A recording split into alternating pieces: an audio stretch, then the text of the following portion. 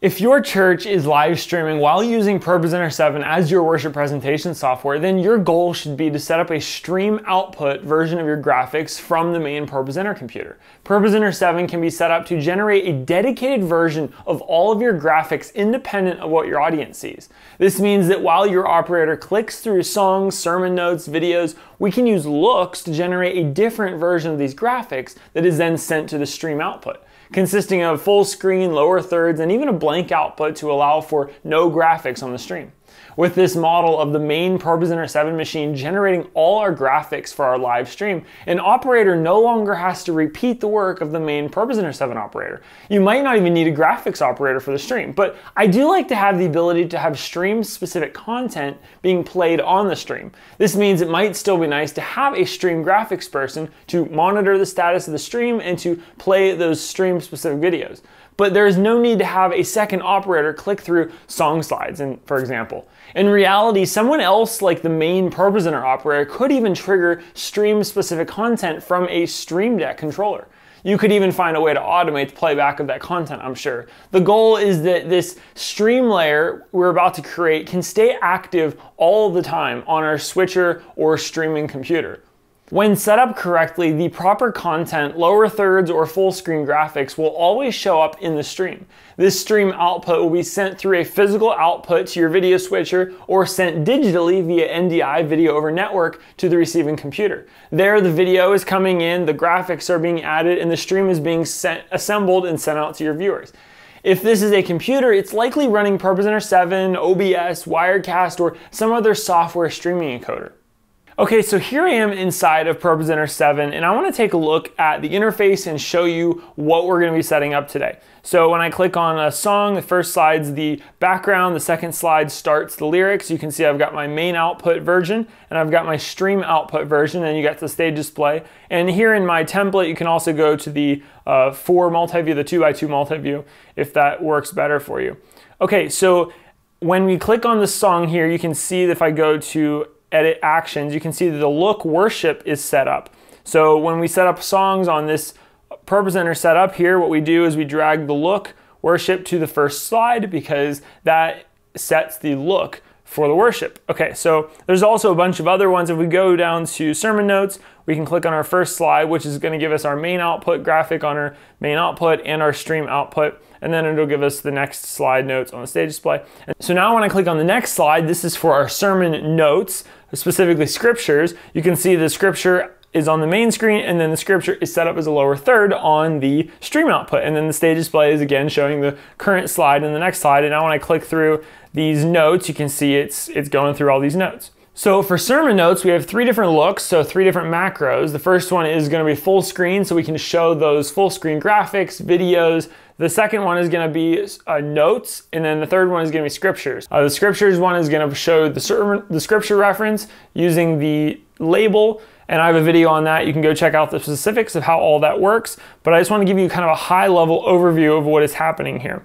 So when we set up our sermon notes, we're just going to drag the appropriate macro to each slide, and I'll go back to a song, and you can see that it triggers everything correctly. And now if I go into the looks, here you can see all my looks are set up. For example, worship is set with a dedicated output. Lower third is set for the output of there, and then there's no media so that we don't get our motion background on that stream output. Okay, so I think that's a high-level overview of what we're going to go ahead and set up. Specifically in this video, I want to go ahead and set up our stream output because I want to talk to you about how to create a stream output. So this layer here is what we're going to be creating. So the easy way to get this up and running is to purchase the ProPresenter 7 template from crazyamazingdesigns.com. In Documents, after renaming your existing ProPresenter file, just drag the downloaded folder to your Documents folder to install it. And now you have the exact same ProPresenter 7 layout as me, which includes the various multi-view layouts that can be configured to show any output in the 2 or 1x3 configuration. You have macros that contain pre-built looks for worship, sermon notes, videos, stream content. This is my personal Pro 7 file that I built and use on all of my machines. I think it's still extremely important that you understand how all of this is set up. So even if you do decide to purchase my file, thank you by the way, be sure to watch the rest of this video because I'm going to show you how Pro 7 is set up and how you can build your own stream out layer. Okay, so let's dive into our screen configuration page. Okay, so I'm gonna go into screens, configure screens, and now I've got our main output. So this is gonna go to our main screen, and we can go to output here and assign it. Or if you wanna identify what screen you're on, you can click on that. It'll really help you figure out what screen is which, because we also need to assign something to our stream output. So whether that be an NDI link, sending the video over the network, or whether that be going to a physical output to our switcher. And then we have our stage screen, which is gonna be the stage display that's also gonna get assigned an output. So I'm gonna go ahead and delete the stream output. And now I'm gonna click the plus to make a new one, and I'm gonna rename this stream output. Okay, and that should be everything we need. So now we can go out and start assigning our outputs in our looks. So we're gonna go to screens, edit looks. So with looks, I have already set up the necessary look presets. Now we can go through and make the necessary changes for the stream output layer. So we'll start with default, and we're not gonna make any changes in the default output. Let's go to worship now. So in the worship, and we're not gonna touch any of the main outputs on these because they're already set. The stream out is what we just deleted, so we're gonna have to reset all of these up. So I'm gonna go ahead and shut off media because I don't want our motion background or any worship background to go to our stream output because we want it to be clear. And the green output that I'm currently using, so it'll come through with this theme. Okay, so now that that is selected, that should work.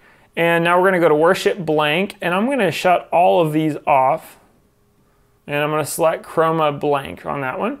And now I'm gonna go to sermon full, and I'm just gonna go ahead and, well, I'm not gonna touch anything on that one. And now I'm gonna go to sermon scripture. And for this one, I'm gonna go ahead and change my theme, go over to my folder of sermon themes. And this is sermon scripture, lower third. So this is the scripture, lower third one.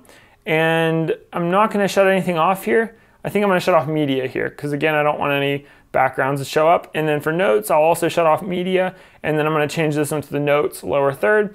For stream blank, I think I'm just gonna shut all of these off. And then for stream blank also, I'm not sure what the difference is between sermon stream blank and just regular stream blank. So we're just gonna shut them both off on all of these. One thing really important to know about ProPresenter is I think that understanding the fundamentals of how the program works and then figuring out what you wanna do from there, I think that's a great way to learn the software. Okay, so now that the looks are set up, we can make macros to easily trigger those looks. So whoever set up the service each week is gonna need to drag these macros to your song. So if you set up a new song, you're gonna have to drag the look worship to that new song. Now, in ProPresenter, nothing changes unless something changes it. And that also applies for songs. So if you drag a macro to a song and then you sing it the following week, you're not gonna have to redrag it because it's already been set up. So just for the first time, you're gonna have to do that. And I've already created all the macros here. And just to show you how to set those up, right click on them, go to add action, go to audience look, and then you can pick the audience look that you want to change. So that's going to change the looks.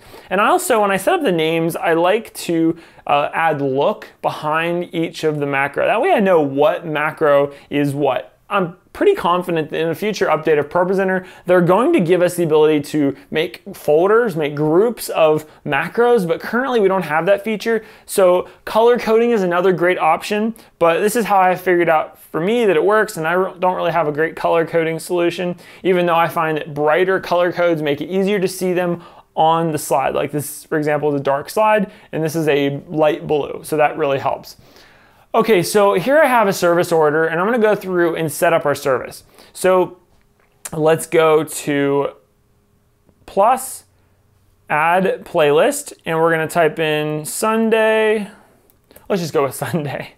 Okay, so now we're gonna go into our library, and we're gonna pick our announcements, and we're gonna drag that up into Sunday, and we're gonna pick our first song, which is gonna be Good Grace. We're gonna pick our second song, which is gonna be Nothing Else. And then let's see here. We're gonna drag our sermon notes up there. And I think we have that, yeah, we have that little like sample, no, that's not it. Yeah, we had this like 3-point presentation thing as well. And then we have Waymaker, our last song. Okay, so now we've got a few songs, we've got our stuff here. And we can even go through and create headers, but there's other content out there that can show you how to do this. So for now, I'll just go make this a sermon, and then make a second header. And if you needed to add a placeholder, so let's say you don't know what the last song is gonna be. So let's see, I don't know what song 4 is gonna be, so I can make a placeholder for song 4, and then when I figure it out, I can just go and let me just grab a random I have to click on it and then I drag it up into, let's see here, another fire. I drag it up into the little bar. Okay, cool. So there we go. That is our service all set up and ready to click through all of our slides. Okay, so the next thing I want to do is I want to set up my NDI layer. This layer can be set as transparent. So I'm going to go to Screens, Configure Screens, and I'm going to go to Stream Output, and then I'm going to set it as an NDI so that we send it over the network. New NDI, pick whatever setting you want to use. And now we can make this transparent by going to Alpha Key, Enable. Now only devices that can have Alpha Key enabled is going to show up this little tab. So if it's not there, it's probably because you have it either going to an HDMI output. HDMI is not capable of doing Alpha Key, so that's why we use Chroma Key, which is basically the green background that we send to a destination, and then that destination cuts it out. Okay, so physical outputs is the one last thing we can do. If we go back over to hardware, I don't have any displays plugged in right now, but we could set our StreamOut layer in this screen configuration page to be a physical HDMI out from the computer to maybe our switcher. Again, we're gonna use the Chroma Key once we assign it. So this will be where you just assign that and use that identify button. That's super helpful to figuring out what you're going to be doing. Okay, this was kind of a super high level even video, even though I wanted to go into a little bit more depth, but it was still kind of high level. I do have some other videos that talk about how to go into the nitty gritty to set all this up, but it's not super complicated. I just want you to understand how it works, why it works, not just that it works. Thank you for joining me on this journey of helping teams and individuals do church and event production with excellence. Please consider liking this video, subscribe to the channel, and follow along. Thanks so much for being here. Bye.